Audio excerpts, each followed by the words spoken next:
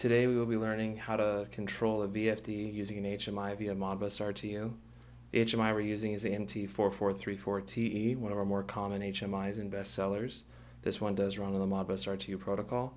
Every Kinco VFD also runs with Modbus RTU. Today we'll be using the CV100-2S-0007G. Right here in the COM0 port, you'll see the data A and data B are on 1 and 6 respectively, with the signal ground being at 5 for the 2-wire operation. So to start this process, we're going to go to our HMIware and open a new program. We're going to call this one VFD operation.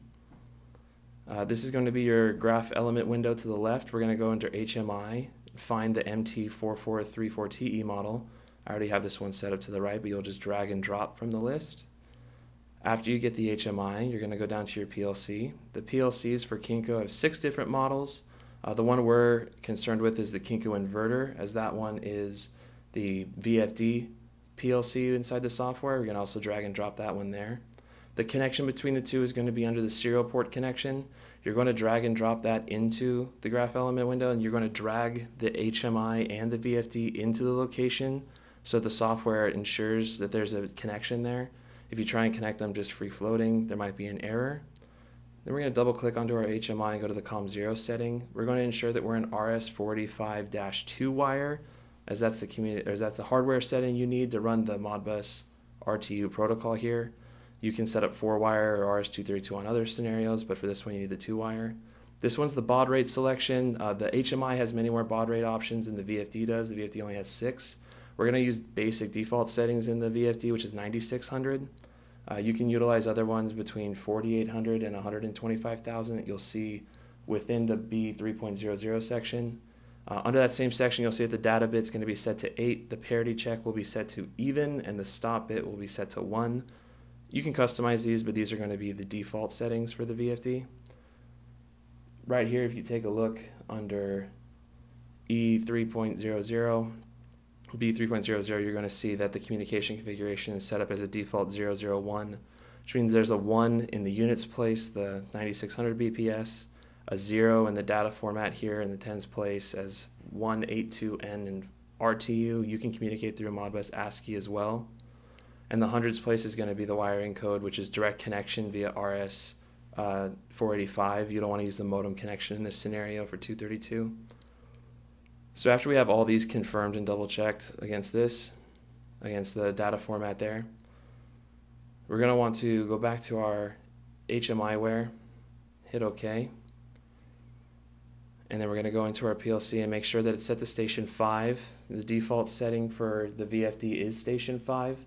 These station numbers can range between 1 and 127 stations. Station 0 is broadcast, where it sends out to all connected VFDs, but gets a response from none of them. So after that, you're all set up. What you can do is see here, I've already set up a basic program for controlling the operation. If you go into the control word in the user manual, in section 6, the communication protocol defines the control word 1 as register 0x3200. That's a hex value. The HMI can only operate in decimal digits, so you have to be able to convert that from hex to decimal. This second page here is going to show you the bit control locations of that control word 1. So we're mainly concerned with bit 0 through bit 3, as the running command, stop commands are all going to be in bit 2 to 0. Bit 3 is the forward and reverse, and bit 7 we're going to need as the host computer control word. Bits 8 through 15 are not necessarily useful for this scenario. Bits 4, 5, and 6 are just for other settings that we don't necessarily need for right now. What we'll do is go into here, double check where the inputs are. Right here I have an input for the control word as 0x3200 is 12,800. We have a +1 offset. So that's controlling a word as the integers from 0 to 255. If you know the inputs that you're searching for, you have 4x, and again there's your address location. You can see that you can input values that control those words and commands directly as an input.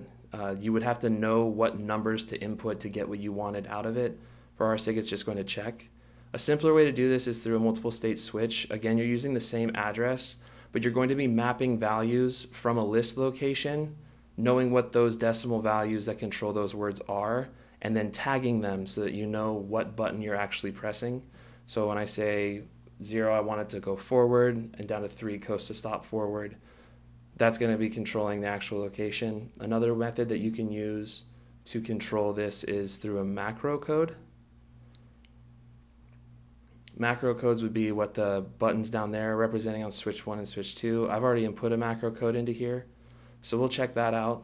What you have to do in this macro code is define whether there's a switch location. You can set up variables that you will need. Here I've defined the variables as to write into location 4x12801. So I've already set that variable, so it's no need in this scenario. We're just going to have bit control for on, off, and direction. So what this does is it checks if it is on or it is off. If it is 1, then you set direction. You check the direction bit, see if direction is 1 or direction is 0. Then write in which direction you're moving forward or back into variable 1, that being 199, 197, 205, and 207. So what you can do is when you go into the actual HMI, you can just touch those switches. Those switches would then control those bit locations that we're checking if they're 1 or 0. We can utilize tags, and we have to ensure that it's set to toggle because you want to be able to toggle them on and off, not setting a 0 or setting or sending just a single pulse because directions will change instantly. This one will be also in toggle, and this is checking for forward or reverse as direction. So switch 0 is going to be on off, switch 1 is going to be direction. Those are all bit state switches that I used. Very simple input to write. The multiple state switch is a drop-down list where you can check. What we'll do last is compile this, and I'm going to simulate this one so you guys can see what it looks like when it's operating on your touch screen. This is a direct offline simulation, so there's no VFD actually connected. We just have to ensure that the macro code does compile here. If there's any errors, it'll show up in the macro code pre-compile and check. We do have a video later on showing that this has no compilation errors, and we'll show you a video of the HMI actually operating an AC motor.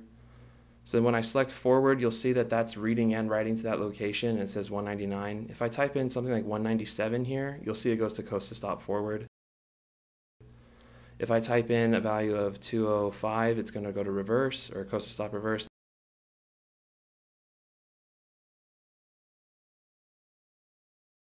That turns it back on to reverse, and that turns it to forward.